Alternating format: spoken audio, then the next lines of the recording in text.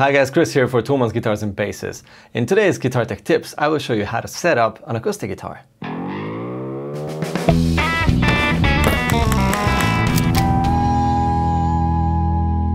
In this series, I want to show you how to set up your guitars and how to fix the most common issues without using too many special tools.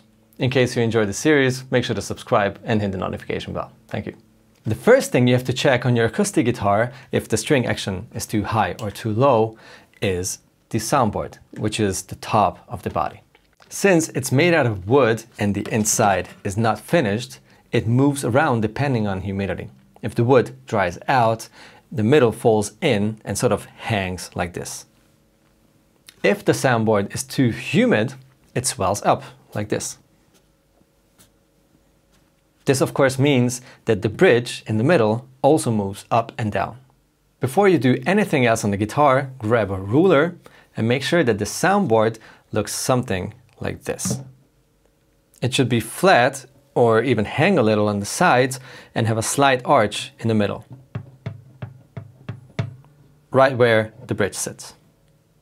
Next is the neck relief. Make sure that the neck is not dead straight, but also doesn't hang too much in the middle. If you have to tighten or loosen the truss rod, you will find the excess in the sound hole or at the headstock. Then you have to check the nut. You have to make sure that the string slots are deep enough but not too deep. If you want to learn more, we have episodes on both of these topics. You'll find them in the description box. The last resort is to lower the bridge saddle if the string action is still too high. Loosen the strings and take out the saddle.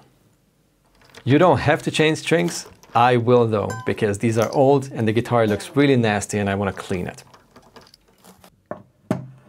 I will stick to the same gauge and same brand to avoid a change in tension and messing up my neck setup.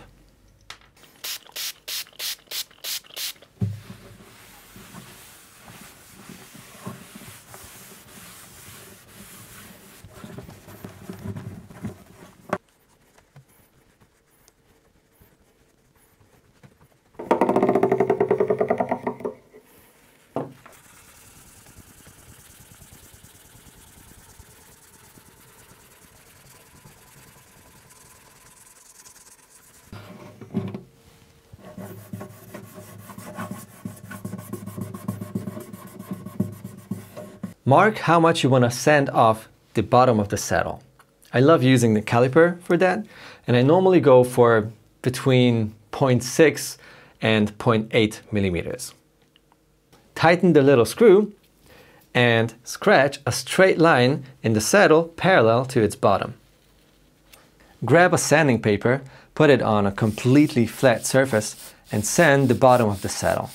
You can start with a rough grid like 80 or 120, but change to a smoother grid at the end. Something like 240 or 320 will do. When you're done, make sure that the bottom of the saddle is dead straight. You can check it against the light. That's especially important if your guitar has an under saddle pickup.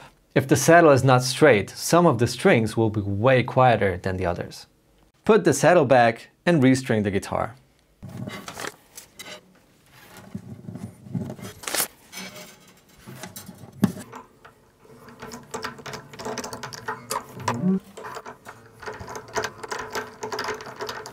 What if the body and the neck relief is perfect, but you still have fret buzz and the action is too low?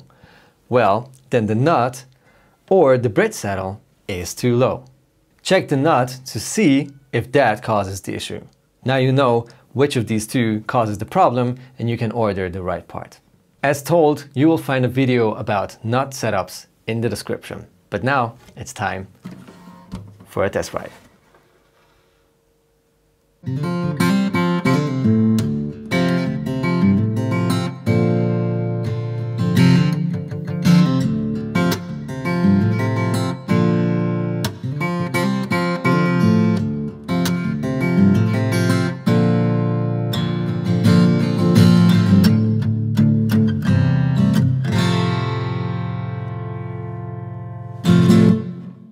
Let me know in the comments if you have any questions left. Also, I'd love to see what you want us to cover in this series. Don't be afraid of setting up and fixing your guitars yourself. It's time to become your own guitar tech. I told cover instead of show, but it's a cover show. Next step. Kan ik net? Next step. Next step. Next step. Next step. Kan ik net? Ja, Next step. Next is the neck relief. Gotcha. Med elan, Alter. Elan Mask.